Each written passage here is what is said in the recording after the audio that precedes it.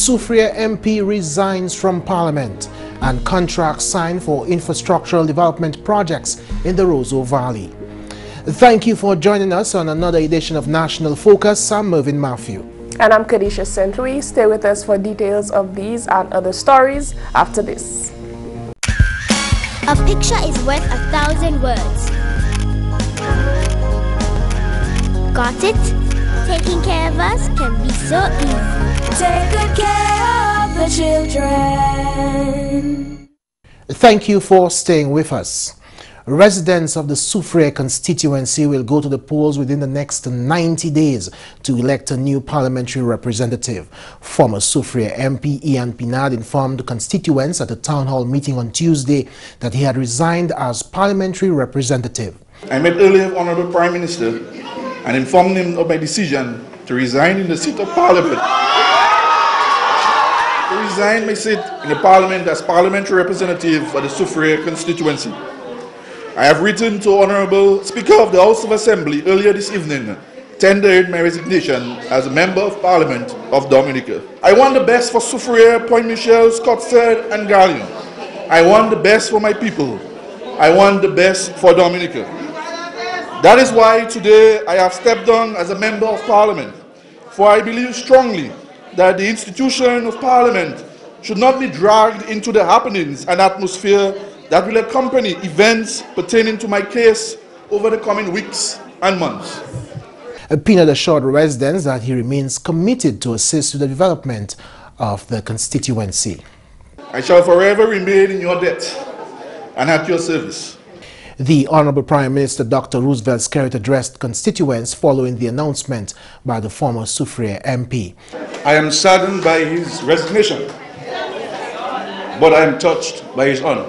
In his address, the Dominica leader voiced support for the former Soufriere MP. As leader of this party, I shall stand foursquare next to my comrade Ian Pinard. We shall not turn our backs on him. We shall not throw him to the wolves or under any bus.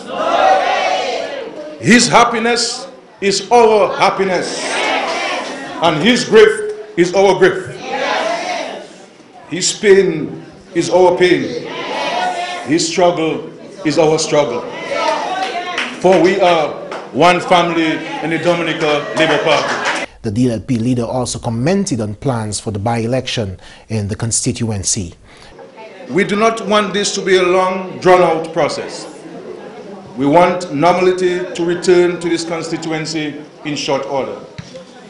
Accordingly, I will be meeting with Ian and the members of his constituency group later this week to commence the process of selecting a successor candidate and readying this constituency for battle. Pinard, who was surrounded by very supportive members of cabinet and residents of the constituency following Tuesday's announcement, said he was proud of many developments which have taken place within the constituency. We have made a major dent in unemployment with the sourcing of many permanent jobs, startup of a significant number of entrepreneurial activities that has led to the creation of sustainable employment opportunities, and over 100 attachments to the National Employment Program. Additionally, my presence in the Cabinet of Ministers enabled me to access tremendous benefits for constituents, such as farming equipment for livestock industry, personalized home care for the elderly, financial assistance for small businesses, upgrade and soon lighting of the Soufriere playing fields, technical assistance and direct monetary support for fishermen, as well as free transportation for our school children from Point Michel, Soufriere, Scotsford and Galion to attend school. And of course, in many instances, free school books and uniform for our children. The government of Dominica has allocated over $500,000 for ongoing work in the Roseau Valley constituency post-Tropical Storm Erica. 4 contracts were signed, all by contractors living in the Roseau Valley area. The signing ceremony took place at the Ministry of Finance conference room on Tuesday. Parliamentary representative for the Roseau Valley constituency, Honorable Dr. Colin McIntyre, assured the residents of the Roseau Valley that the projects are just the beginning of big things to come. Honorable Dr. McIntyre gave details about the projects that will be undertaken in the community of Fokani. There's a road edge failure and reinstatement along the Fokani Road that has created some serious problems for us. And we'll be constructing a retaining wall there, measuring 13 meters long by 3.5 meters high. And of course, the associated works with it. This contract is going to cost us, is awarded here today, is $78,588.13. Of course, and it may run a little over, but we're hoping that it can be done within that price. You know, if there's a little bit, we will deal with that. Mr. Curtis Luke has been selected to perform the duties on the construction of this retaining wall. The community of Loda has played an integral role in the tourism industry in Dominica. Hence, the reason why this community is benefiting greatly from the money being allocated for works in the Roseau Valley area. The second one, we look at the road edge reinstatement along the Loda main road. That's close to the Trafalgar-Loda intersection, higher up on the road there. Again, Mr. Curtis Luke was favorable there, costing $91,054.70. We're going to be constructing a retaining wall there, measuring 15 meters long by 3.5 meters high, of course, with the associated works. We now go to Loda in the road edge reinstatement along the T2 Gorge Road. And Mr. Harris Hodge of Loda, he will be building this one for us, costing $137,568.75.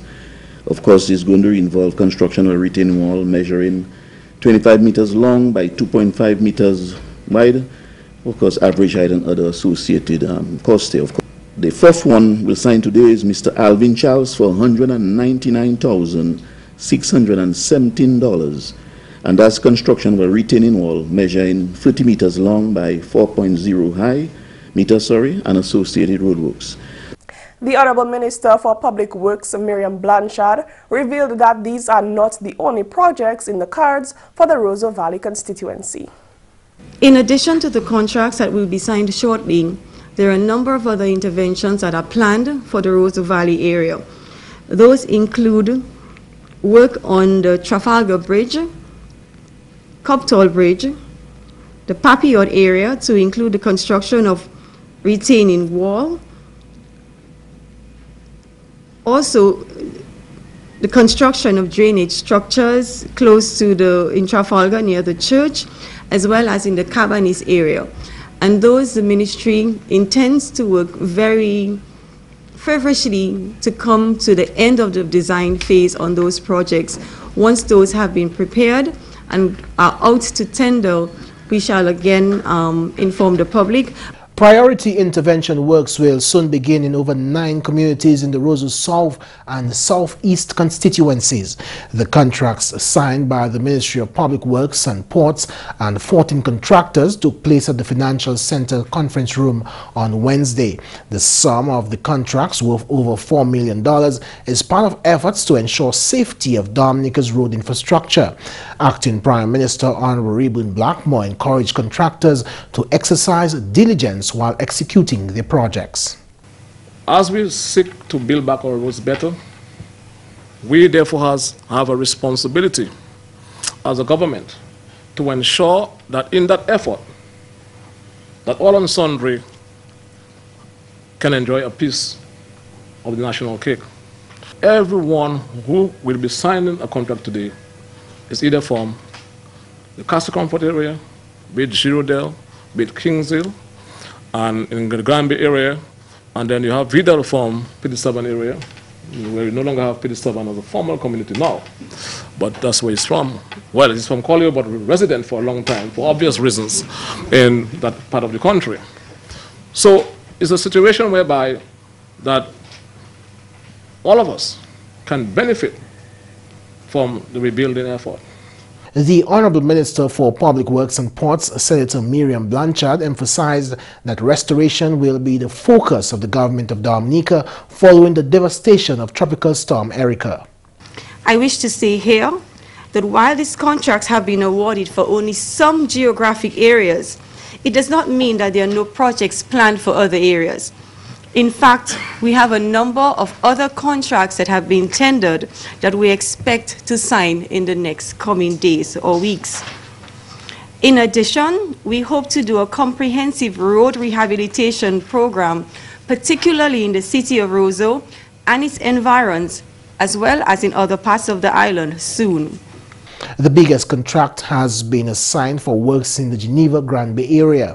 The Honorable Parliamentary Representative for the Grand Bay constituency, Justina Charles, regarded this as a huge opportunity to employ young people.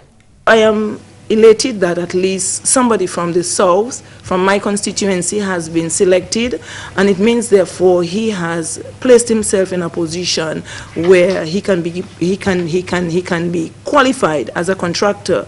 I want to use this opportunity also to call on our many small contractors to position themselves so that when those opportunity arises that they can capitalize and take advantage of it.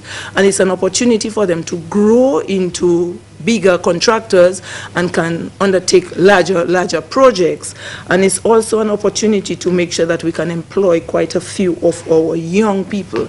A parliamentary representative for the Petit Savant constituency expressed relief at the major intervention that will be undertaken in his district.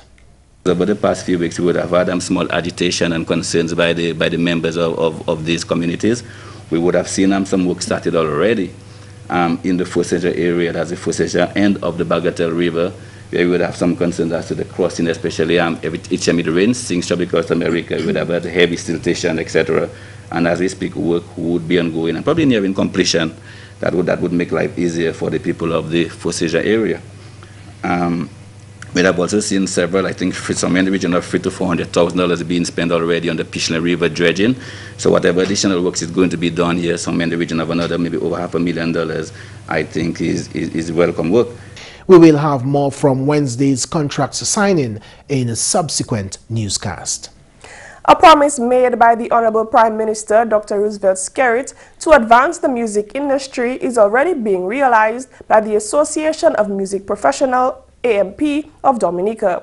In July 2015, the Honorable Prime Minister made that commitment while also announcing an allocation of $500,000 towards that industry. Earlier this month, Honorable Dr. Skerrit identified training as one of the key aspects of developing the industry, which has the ability to contribute to the national economy if done professionally. On Tuesday, a training workshop called The Craft of Songwriting began at the Dominica State College. This is being facilitated by Swedish national and renowned international songwriter Alina Gibson. The training will end on Friday. President of the Association of Music Professionals, AMP, is McCarthy Marie. From the point of view of Dominica moving forward in the music business, we at AMP thought that we should start at the beginning, to say the foundation. But in the music business, everybody knows that the foundation rests on the songwriter. And if we want to get involved in selling music to the region and beyond, the craft of songwriting is something we ought to learn to do. A workshop on record production and studio engineering will begin on May 15th at the Dominica State College. This training will be facilitated by recording engineer and record producer Stuart Young of Canada. The training programs will cost approximately $54,000. You're watching National Focus. More when we return. I had a bleeding disorder that I did not know about, and they had to be transfusing me continuously. I got 56 units. Being there at the blood bank, I was like, yo, I'm actually saving someone's life. You never know when you can go. Give blood. I have done it, and believe it or not, it don't hurt. I won't be scared. I'll give. You know you're gonna give blood. I'll make sure she does. Sit down at the blood bank in a comfortable environment for 45 minutes. Helping people. You are stimulating your body to make brand new cells. You get free cookies, you get juice. Glad to know your blood group. Feels good. I felt as a better person. It's a good thing to be alive, and I can thank God that I'm there and I'm enjoying life.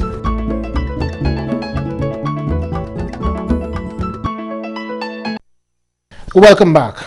The construction of the new West Bridge under Phase 1 of the Roseau Enhancement Project will be financed not through the imposition of new taxes, but through the Citizenship by Investment Program. The Honorable Prime Minister Dr. Roosevelt Skerrit revealed this at the groundbreaking ceremony for the reconstruction of the bridge last Friday.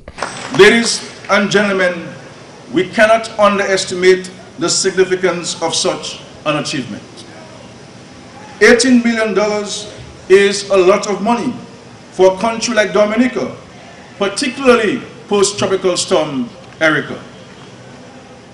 A few weeks ago, I visited and addressed several new citizens of Dominica in Europe, Asia, and particularly Dubai and the United Arab Emirates.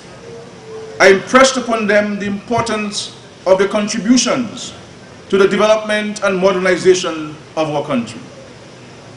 I am sure they will all be proud when news of this project, to be financed 100% by proceeds from their contributions, is circulated and made known. The Prime Minister said Dominica has so far benefited significantly from the program. Honorable Skerrit recently visited the United Arab Emirates, Dubai and Asia, where he met with some of Dominica's new citizens.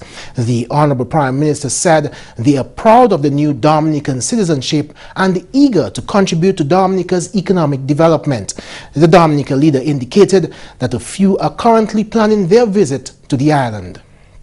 Indeed, some of our agents abroad are in the process of assembling a group of professionals who are also new citizens to visit Dominica to identify and appreciate areas of need where they can assist and learn of their many years of collective training and experience. They will be coming to Dominica at their own expense for a few days to determine how, as doctors, engineers, architects, scientists, educators, horticulturists, and environmentalists, they can help in fast-forwarding the development of our country. The Honorable Prime Minister has recurrently assured the nation that its Citizenship by Investment Program is an effective and well-managed means of revenue generation. And that's the English segment of the news. McPherson St. Luce is up next with Creole Highlights. Alors tout le monde, bienvenue à cette nouvelle en créole. Non moins, c'est McPherson St. Luce. Premièrement, ministre communauté en collaboration et puis Carol Forum tient en semaine qui mettait attention à ces lois qui gouvernent compétition et puis police. Semaine yon jour cela qui tient en hôtel Garaway en Roseau, mener plusieurs stakeholders ensemble pour sensibiliser yo qu'à concerner loi cela. Participants aussi voué knowledge adon en manière Dominique implémenter loi cela sinon rangement et puis réforme. Mais c'est Mervin Walter, c'est directeur commodité Dominique. Aujourd'hui là, ça nous c'est un workshop pour loi, avec policy, competition. Vous savez, nous travaillons avec bagay consumer protection. Ça c'est yon c'est element cost ça là. Achabala nous voulons savoir que si une compagnie qui a fait business dans un pays là, you can faire business qui est equitable et un business qui fair. Si une compagnie qui n'est plus dominance, plus power que l'autre compagnie là, ça il peut faire c'est une compagnie qui pas efficient, compagnie qui quoi, il pas ni pour faire rien parce que il est toute market share là. Mais si vous mettez loi avec loi ça là, ça fait certain que toute compagnie qui a une chance pour faire business pour survive fairly, equitably dans un pays là, ça c'est une bonne manœuvre. Sinon, M. Walter, Dominique, c'est un arrangement et puis réforme et EPA qui gouverne ça. Nous assayons au Treaty CARICOM et aussi nous assayons Economic Partnership Agreement là. Parce qu'il y a une provision dans ce treaty là pour nous faire manœuvre, pour mettre loi avec policy ensemble, pour protect consumer, to protect moun qui a gagné bagay, force ou dominance compagnie qui a avancé bagay là pour yo. C'est ça faciliter la nous ni hod CARICOM competition commission venir à pays ça là pour parler pour moun pour sensitiser moun compte. Alors, nouvelle organisation d'Alca conduit trainement pour résident Silver Lake en affaire capacity building. Un workshop de chaîne où la résident tapé trainement 4 jours. Chairman pour d'Alca Yolan John Jules parlait contre bagaille qui couvert pendant trainement salaire. Nous faire un Silver Lake, c'est un petit projet nous appelons MP assistance pour le Canada. Eve High Commission Canada and the Trinidad and Tobago, eve projet là pour faire un projet là pour faire un dalle, abondamment un petit wall pour protéger bordage live là parce que vous savez ça Eric a fait eve bordage live là comment laver sorti, eve pour ranger un petit place pour ça en public convenience. Nous ranger ça bayo, peinture belle, et nous pas anégouer là, mais nous venir pour faire aussi training pour montrer comment pour manœuvrer ça yoni, comment pour manœuvrer en temps les cyclones, en temps les toaka, comment pour manœuvrer zordizio, comment yo ka jeter, comment yo ka faire autant d'autres bitins, nous montrons ici en 4 jours. Résident apprend manière pour manager bagaille en communauté ailleurs. Nous tenons M. Steve Joseph, M. Glenn Roy Toussaint, avec Café Toussaint, avec McPherson, qui parlé bayo assis ces topics ça là ça. Et yo savent actuellement comment pour manager bitin yo, manager zordizio, manager si en tout cas toi qui venir ça pour faire, ça pour pas faire. Comme ça c'est ça nous devons faire avec eux ces jours-là ça. Parce que vous savez Silver avec son côté, il y a dans les bordages là il est bien aisé pour toi pour eux. Comme ça on ne peut pas cacher les comptes au site. Et ça nous a fait nous deal avec vulnerable communities. Comme ça nous voilà en communauté qui est bien vulnerable. C'est pour ça nous venons et taper assistance là pour dire. Quand nous avons dit encore merci pour ODM, et merci pour Dalka, et merci pour Canada pour travailler ça qui fait et site là. On a un nouvel projet relocation pour résidents de Bit Kamachin. Parole ça là sorti du Parlement, Honorable Dr. Kenneth Darrow. Resettlement de Bit Ka allait bien. Nous déjà qui presque Kaila à différents stages completion. Et nous espérons que bon istà nous te dit que peut-être premier 20 c'est Kaila te paré ça pas été fait mais nous still confident que optimistique que dans 2-3 semaines que nous qui commencer à tirer mon hard community shelter là. Agouabe avait commencé à mettre ses familles dans ces cas-là. Moi bien plaît, c'est un relief pour moi. Et nous savons que ça c'est peut-être, mais pas même half work la donne, parce que nous n'est pas aussi actuellement garder comme ça fait un petit savane.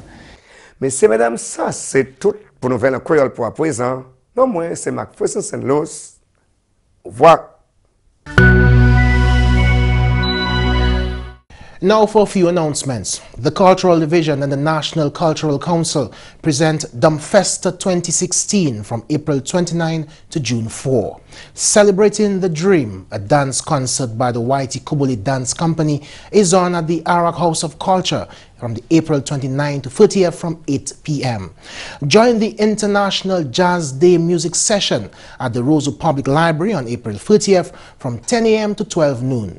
On May 4, it's the opening of the Dumfesta Art Exhibition with live music starting from 7 p.m. at the Old Mill Cultural Center. Then on the weekend of May 6, 7 and 8, the New Dimension Theatre presents a play, Not Until, at the Arak House of Culture from 8 p.m. Watch out for more Dumfesta events in further announcements. And residents of Penville and Vacas are asked to note that the National Pest and the Termite Company will be fogging your areas in the early mornings or evening on Thursday, April 28th. Please leave doors and windows open. Your tip of the day is next. Everyone wants to be fit, healthy, and live a long, active life, but many of us don't know how really simple that is. The secret to living healthy is making small changes. Drink a glass of water in the morning, eat breakfast, as breakfast eaters are less likely to be obese and get diabetes, and cut down on harmful processed foods. Go for natural foods as much as possible to live a long and healthy life. And that's all for this edition of National Focus. We always welcome your suggestions and comments. Drop us an email at gis@dominica.gov.dm or visit our website news.gov.dm. Like our Facebook page, facebook.com/GIS News Dominica, and follow our Twitter at GIS Dominica. You can also catch up on past National Focus newscasts on our GIS Dominica YouTube channel. Live streaming is also now available 24 hours a day. From all of us here on the GIS News production team, I'm Kerdisha St. Louis. And I'm Mervin Matthew. Thanks for watching, and join us again next time for National Focus.